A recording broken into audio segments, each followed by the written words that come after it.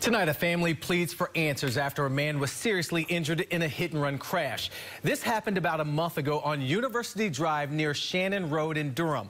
The driver who struck him took off, but tonight there is a new piece of evidence.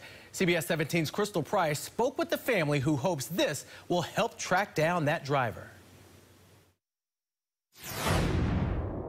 How can a person with good conscience be able to just sort of turn their head and just drive on? Tonight, Emma McGraw Myers is pleading with the community for answers after her brother, 72-year-old Isaac McGraw, was hit by a car while crossing University Drive back on February 7th. The driver who hit him didn't stop.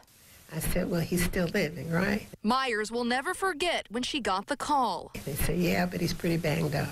I said, okay, Lord, hang in there with me. She made the trip to Durham the next day, where she found her brother in ICU with broken ribs, a fractured back, and a traumatic brain injury. He pretty much had tubes in every cavity. While he is expected to survive, she says her brother, who is retired from IBM, who still builds websites and is very active in the North Carolina Central University community, may never be able to live on his own again. And tonight, it's been about a month since that accident, and police say that they still have no leads. But they recently released some surveillance video they're hoping will help them catch that driver.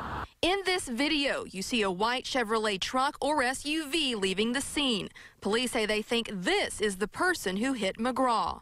Myers is hoping that someone will recognize this vehicle. He's given of his time. He's given back, and we want him to live his best life. But at this point, it's been compromised. In Durham, Crystal Price, CBS 17 News.